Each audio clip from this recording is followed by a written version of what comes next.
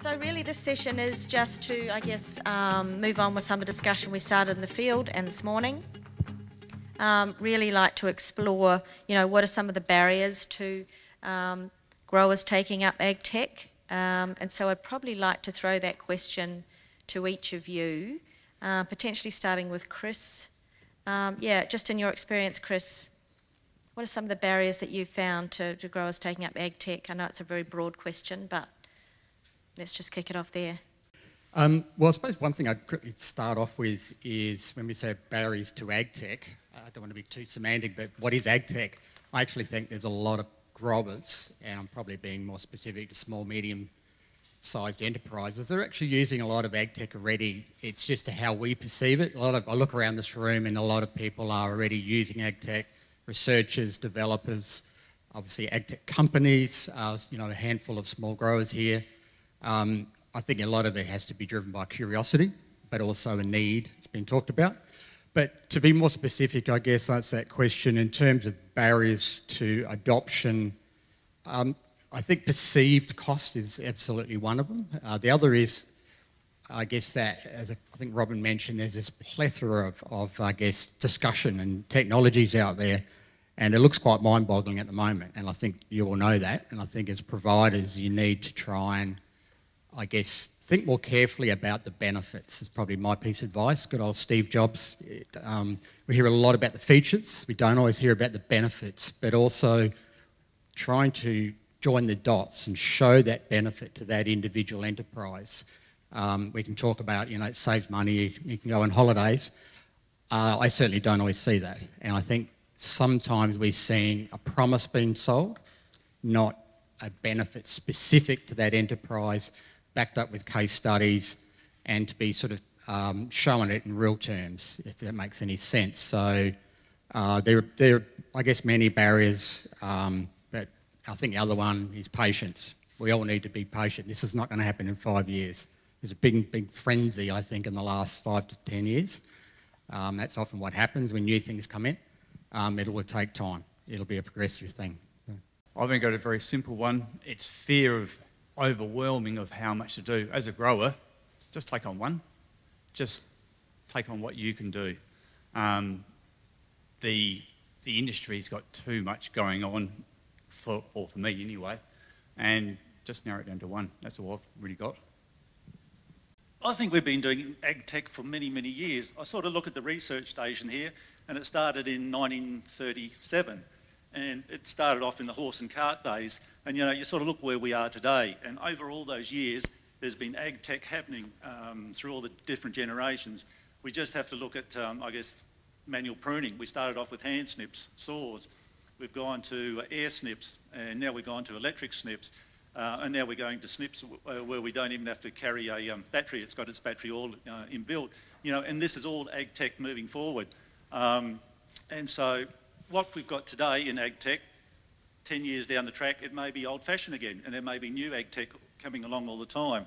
So I guess, like myself, I've been in the grape industry now for 40-odd years, and what I've seen develop from, the early days of irrigation when we're flood irrigating, using soaker hoses and just irrigating everything and using bore water, salty bore water. We've gone away from that now, and we've got, latest technology with drip irrigation and the Bill water scheme, and also soil moisture probes, and there's just so much new things coming along all the time. So I think, we just got to keep moving forward, and all the latest gadgets and gizmos that come out all the time and help us along our way. But at the end of the day, I think we're all still growing pretty good grapes in the Barossa, and making some damn good wines, actually. So it's great to see. Good. Thanks, guys. Any questions now from the audience? Hi, Joe here from Onsite. I have a question in regard to grape growers being stakeholders in AgTech, obviously. What's your perception of how they like to take on board information about AgTech? So if we go back, 20 years ago, it was probably the case of if you didn't go to a field day, you didn't get to see the new stuff. Nowadays, we're all quite busy, and I'm wondering what your take is on how potential customers to AgTech would like to get that information. I guess you always get some growers who are always very forward-thinking growers, and as soon as something new comes on the scene, they jump on it straight away. Then you'll get others who are more reserved, and they'll sort of sit back and wait to see how it will develop. And quite often, eventually, even the reserve growers will jump on stream down the track. But there's always a few out there that, as soon as something new comes along, let's do it, let's go for it.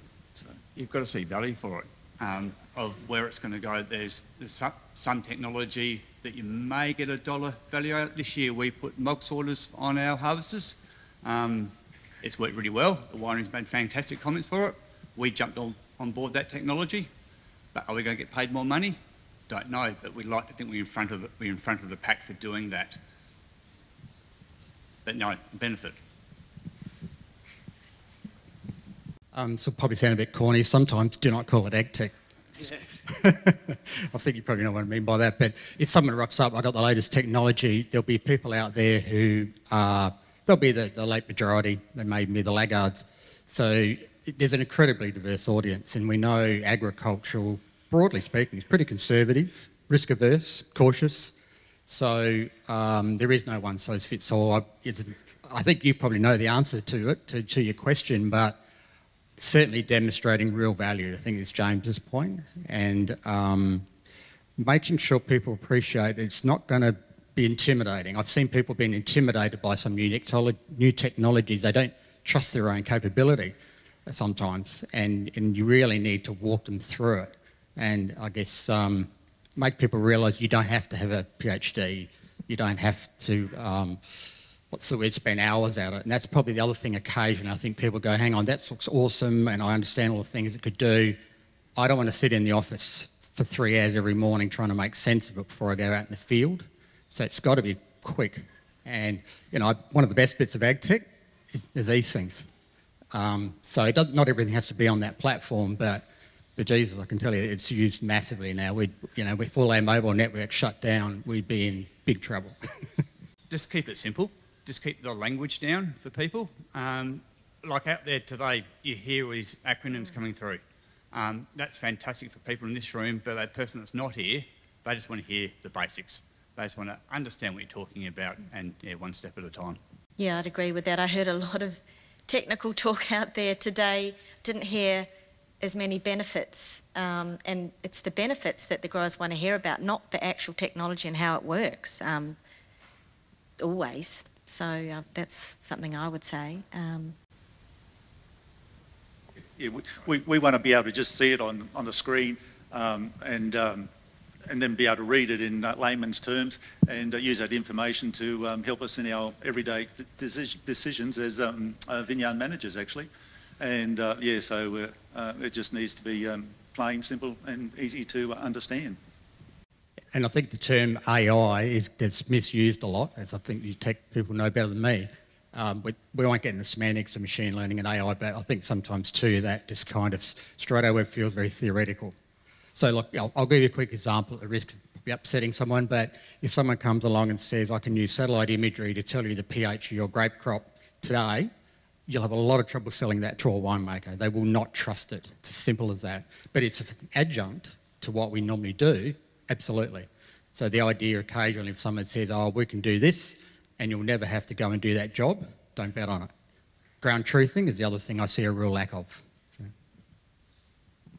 So probably comments, more questions, but be interested to know what your reaction is. I've heard a lot of discussion today about cost. And as somebody said before, almost no discussion at all about benefit. And the fact of the matter is that the capital cycle of an average vineyard is 30 years. And in the Barossa, as everybody would know, particularly if you've been to Turkey Flat or Langmile, it might be over 100 years. So there's a strong incentive for people to sort of reconsider the consideration of cost and think about the value. Because if, for instance, you want to use a piece of AgTech for improving your yield estimation and you currently estimate your yield with, let's, for the sake of argument, say an error of 10 or 15%, if by spending some money on a system that allows you to do that with an error of about 3%, and also you don't any longer have to use your own labour or the labour of your staff to do that, then maybe the benefit significantly outweighs the cost. But until people start thinking about the value of the information that they get from AgTech, we're not going to change the way people think about that. The other thing that occurs to me, and by the way, I've been working in AgTech for over 20 years, admittedly from a research perspective, but everybody talks about, associated with the cost, the annual subscription which is pretty much confined to a cost associated with data curation. It goes up to the cloud. There's a real advantage in that because it's backed up, but all of these various proprietary systems have data subscriptions that result in the data residing somewhere where, as we've heard, the grower nonetheless owns it and can withdraw it, but nonetheless it's somewhere else. But I'd suggest that growers don't actually want lots of discrete systems. They want a system for managing their data, and that system needs to be able to handle both the sort of point data that comes out of a moisture probe, but also map data that might be generated, for example, from remotely sensed imagery, yield mapping, if anybody ever picks that up again, or a whole range of other spatial type applications. And I don't see this changing much whilst the AgTech companies insist on their own proprietary systems. So I'd be encouraging growers and their advisors, like the guys sitting up at the front, to be demanding a bit of a change there. It's all very well for one company to say that its API can be read into Swan Systems or whoever else's system it might happen to be, but that still involves the use of a proprietary system. And somebody mentioned Hans Loader earlier on, who's building his own system. Very few people are going to want to do that, but we need to have much greater portability of data, and I don't think that will happen until the market demands it. So I'd encourage people who are interested in this stuff to start getting a bit noisier and possibly angrier and demanding the sort of technology that actually serves their needs. I know Ollie Madgett has a group together to look at that collaboration of data, Rob. So if anyone does want to get involved in that, I've got Ollie's details. You can join that group. That's one place to start anyway. There's another question over the back here. Yeah, hello there. Like Rob, who I thoroughly respect, I've been working in AgTech for 20 odd years also, but on the commercial side as a supplier. But I understand Rob's question, but there is an aspect that data storage needs to generally be in the cloud for it to be available on your phone. Like the presenters up here said, they want it available in their hand. If it's stored on their own computer, it's just like me trying to sign in to look at my video of my dog last night while I was out at dinner, and the Wi-Fi's fallen off the bench and now I can't access the data because it's stored, you know, I'm using it from my own source. So I think it's these cloud services there is a reason that all the companies are going that way. It's cheap, bang for buck for the benefits of being stored in the cloud. Amazon Web Services, Google Cloud, Microsoft Azure, they're all there for a reason. I had a question for Robin. Just in your presentation, you said if growers want to come and have a look around the AgTech here another day, and obviously Roger's quite familiar with it now, but who gives them that tour and how does that all work? And so it depends on, obviously for here, we do have Dominic. So Dominic goes between here and Loxton. So he can actually facilitate that for you. So yeah, if there's anything you want to come out and you want to see the dashboards, you want to use the Mobi shears yourself or anything like that, we can facilitate that. So it's just really a call or an email set up at a time, which is convenient for both. Yeah, we're fairly flexible. great, thank you. Just to comment, with involving yourself with the AgTech people, we're involved with Airborne Logic with Andy, and as part of the development, they ask us what we want, rather than the supplier saying, this is what we're giving you. So I fully support people, and the comment before, of asking those suppliers what you want to know, rather than the other way around. And Andy, just as a plug, does a fantastic job in asking those questions of us. So fully support, question them and question them and question them. Speaking of Andy again, you know, one of the things that I think about AgTech is you've got this precision, you know, AgTech I know with growers with Utipa redevelopment, there's a huge overwhelm in terms of where do I start, and I think that's a big role that AgTech plays, is to help you decide where to start. If you start in the wrong block, you could be wasting your time, wasting your money, or maybe you should have pulled it out instead of reworking it. So from my point of view, does anyone else have a comment on that from the panel? I mean, we've tried to tackle this issue of Utipa reworking with some of our tools that we've provided growers, because we realise it's an issue, this overwhelm issue, and I think data can help you with that. Have you seen any examples of that, you guys? Yeah, I probably can't quote one specific right now, but I think there are scenarios, especially to James's point about development, there's got to be a lot of collaboration, which there is, whether it be from people, you know, like managers, consultants, growers on the ground, researchers. It's a journey together. That sounds all a bit warm and fuzzy, I know, but there's sometimes sometimes you just need to get the data. And I think we've got to get the data, and sometimes we may not know what to do with it. I'm not talking about a small grower scenario, if I can use that term, but at a development level, sometimes we just got to get the data, and then later on we'll find what we can do with it. Because quite often I think the benefits are probably things we haven't even thought of yet. I know, you know, having discussions with Andy likewise with some of the work we're doing in the vine improvement propagation sector about virus detection. We're not really sure how it's all going to go, but we've just got to get on with it. And I think to your question, Rob, sort of, sometimes that process is really powerful to understand, you know, the benefit cost ratios. We've just got to take it for a spin. And I think the other thing I know, I'll quote Andy here, a great little analogy, is sometimes the things, they might be a one solve. There might be almost like a forensic scenario, finding a problem, fix it, and a subscription is not suitable to that. It could be just a one-off fee, a one-off job, and subscriptions are fine for other things, dynamic things. And, you know, again, sorry, I'll keep stealing one of your analogies about the different technologies. We don't all need a Ferrari to take the kids to school. Kids will love it, but it's a bit unnecessary. Sometimes the good old Holden Ute, so to speak, will do the job. So it's got to be fit for purpose, and that I think is a critical piece of where that benefit cost comes in. So, James, any comment or no? I don't know what to really add to that one. I guess as a manager, you should have a pretty good feel on your own property, and when you're living in there every day, you see what needs to be done and doesn't need to be done. And I guess you could use a block like Cabernet, and if it's getting an older block, and do you look at reworking it, or do you look at grubbing it? And I think you have to take into account how many vines are in there and do have dieback and things like that. And I don't know, my past experience on most of reworking older blocks, unless it's really high-end fruit, you're better off to grub and rework it, grub and replant it, sorry. And then you've got a nice new vineyard again for the next umpteen years. So I don't know if that sort of helps answer that question. But you also need to know where your property's at. For us, when I started where I am right now 2 years ago, irrigation system was in need of repair.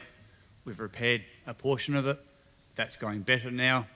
We're slowly going to move on. We're now going to automate the system. So it's about grabbing the tools that you need when you need them. Don't step too far in front, because suddenly you've got all this information, and it's great information, but you can't actually put it onto your property yet because your property hasn't got to that space yet.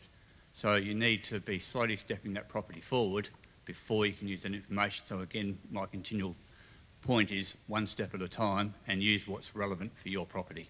Don't jump in. In our case, irrigation system could not have handled what we've talked about today until we fix that. So one step at a time. This might be going back to something we talked about earlier, but a question to the panel in terms of what you would say to the AgTech suppliers is, you know, there's a lot of talk in the agricultural scene in terms of even if a grower can see a change and an improvement or a return on investment or, you know, more profitability, they still might not take up that change. Do you think there's a need for the AgTech companies to understand, you know, behavioural psychology at all in terms of helping growers with that change? Because it's very easy to talk about technical things it would help if you talked about the benefits more, but is there something in that behavioural change, you know, psychology that you need in your team to be able to get people to transfer to this technology? It's a very tricky question, but it is. It's a phenomenon. I think, like any grower, if they're going to invest $5,000, $10,000, $20,000, they want to see some sort of improvement with also the end sale of their product as well. So, it's also working closely with your wine company who you're selling your grapes with, and if your GLO, you know, comes out and thinks, geez, the system you're using here, you've got fantastic results. Your grapes are going to go up to an extra grade. You'll get extra money for this fruit, and then that leads on to you know, just doing more and better improvements in your vineyard all the time. I guess it doesn't matter what you invest in, you've got to be able to see the rewards at the end of the day, and get those rewards back. And if that's going to happen, it should flow fairly easy. But, for the AgTech guys to get out there and sell to the growers, I don't know what the answer is to that actually. I think it's make it personal and actually be a site visit and actually see you, not get the phone call from Sydney representing the international who's sitting in Spain. Come out on site and actually talk the language with the grower. Comments, Chris, at all? Yeah, it's interesting. I think in agriculture it's very community based, so I guess sometimes I think it's a case of trying to encourage people to work with their neighbour. Sometimes it doesn't work, but there's certainly opportunities, I think, where there might be efficiencies possible where a group of people in a given area get together, and as I think, as we all know in our sector, it is very much over the fence kind of things. But I guess what I'm trying to say is to take that in the next step. What if those people that are over the fence and they get along and they share a lot of knowledge, what if they can go, well, let's together have a go at something, and sort of learn together. And I think that just helps bring a bit more confidence into those participants in that little group. And I guess to elaborate on something that was brought up earlier, this is not a specific example, but to that. But Rob, you asked about the weather station network. There is certainly going to be a level of caution about sharing information. Some are very free to share, some aren't. But we also need to be careful with that scenario. To be honest, I think with the work I do with Nikki and BGW Barossa Australia, we probably would hesitate about soil moisture because it's not going to be applicable, and we wouldn't want people to use it. Oh, that sensor down at Fred's place is saying this, I should do this. I think we have to be obviously, you know, encouraging people to tailor that. The regional weather network gets used in various levels. Some people are just curious. Other people probably would use that data if it's nearby for their spray diary, so they straight away go, oh, that's cool, that's quite handy for me.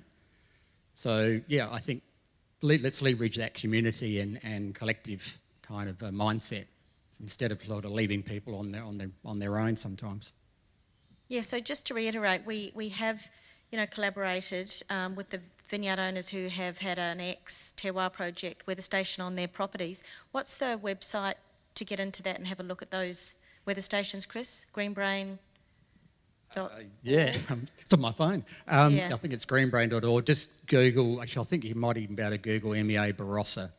MEA Barossa. Yeah, so, but for those of you in the Barossa, just contact Nikki, I think you've got that. Yeah, it's pretty easy to find, and there's 17 stations there from all different sites that you can look at. So, and I guess the VidiWatch bulletin I provide, I do that in Clare Valley and Barossa. I use that a lot as well. And also, I would just say, I mean, as I mentioned before, we'd hope to trial the Athena plant stress sensory tool on one of our demo vineyards this coming growing season. So just keep an ear out on the Barossa Australia newsletter for when we're having demonstration days. It's a good way to, you know, look over the vineyard fence at what other growers are doing or what we're helping growers trial on their vineyards, and then, you know, you don't have to trial it yourself, you can actually see how it's going somewhere else before you take that leap. So please look out for those grower days where we have a grower field day. Come along, because, and ask, you know, obviously recommend, there's a lot of people not here today, I can't see that many growers in the shed today, so please pass that on.